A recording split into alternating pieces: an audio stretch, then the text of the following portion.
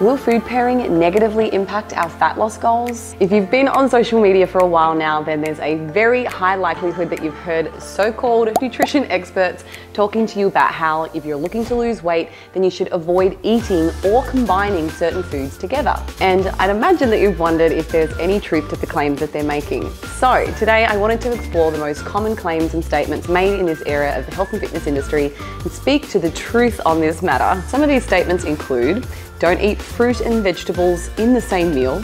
Another one that I've heard is eat carbohydrates and protein containing foods separately to help aid in digestion. And don't eat high carb or high fat foods in the same meal or you'll increase the amount of fat that your body stores. So these are some of the more common claims being made by these self-proclaimed experts. However, any statement or claim being made in regards to avoidance of eating specific foods or the downsides of food groups being consumed together would also fall into this broad category. So what is the scientific basis for these claims? Well, often these claims are correlated to the findings of research investigating specific mechanisms within the body. So for example, we know that eating a large amount of carbohydrates will cause a spike in insulin. Research has also shown that insulin promotes the storage of fat in the body. So combining these two separate mechanisms, the expert claims that a meal high in carbohydrates will spike insulin, and this will lead to all the fat that was consumed being stored directly as body fat. Oh my God! Now, for other claims, such as not eating fruit and vegetables in the same meal, often there is zero scientific basis for the claim, and instead they'll use pseudo-science that sounds correct to back up their statements. Now, what I find interesting is that often these statements are made in relation to strategies that you should incorporate into your diet to help you improve digestion and support weight loss.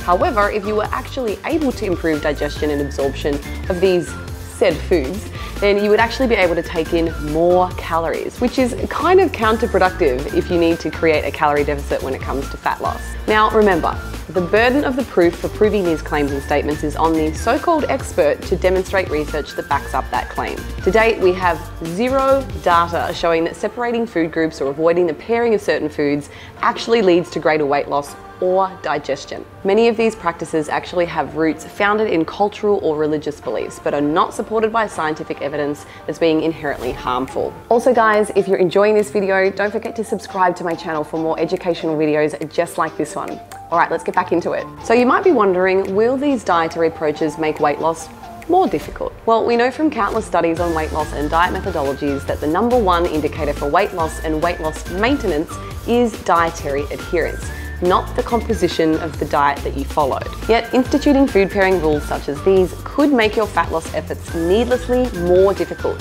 by lowering your overall adherence. And especially when you realize many of these strategies would eliminate most, if not all, of your favorite foods. So what are my takeaways? Food pairing rules and statements like avoid these 5 foods, or any claim in fact that issues caution or detrimental effects on weight loss are just strategies that these so-called fitness nutrition influencers will use to play on your fears and insecurities. Fortunately, these are not the reasons that you are unable to lose weight. If you ever hear such claims about this, then the best thing that you can do is request evidence, and if they're unable to provide any, then consider the statement nonsense.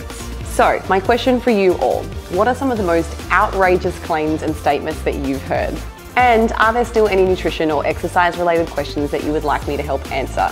So there you have it folks, thank you so much for watching this video, and if you still have questions, again, please feel free to drop me a comment below. Also, don't forget to like this video if you found it helpful, subscribe to my channel, and take a look in the description below for where you can find more information about what we've talked about today and all the details about my other products and services.